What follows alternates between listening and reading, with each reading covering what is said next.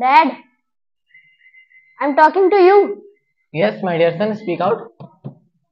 I want something. What do you want? No, you will scold me. I will not scold you. You can speak.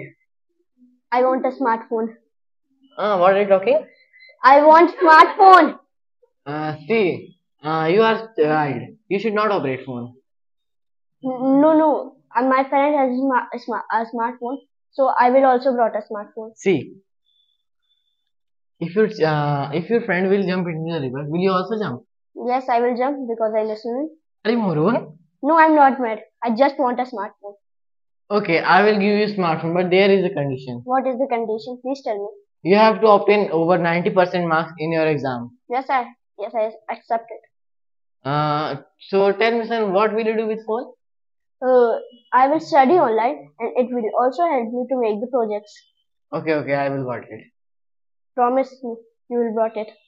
I promise I will get your phone and now go to the study. Yes. Hmm. Dad, I'm talking to you. Speak out. I want something. What do you want? No, you will call me. No, you can speak. I want a smartphone. What? What are you speaking? Dad, I want a smartphone. You are a child. You should not operate a phone. My friend has a smartphone. That is why I will also take. See my son, if your friend jumps into the river, will you also jump? Yes, I can jump because I know swimming. Are you moron? No, I am not mad but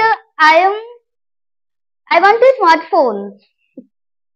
Okay, I will give you a phone, but there's a condition. Please tell me this condition. If you got above the 90% in the exam, I will give you the phone. Okay, I accept this condition. But why do you need a smartphone? I need because I am studying to online and it will help me making project. Okay, I will brought it. Promise me you will give me phone. Yes, I promise. But now you should go for study. Okay.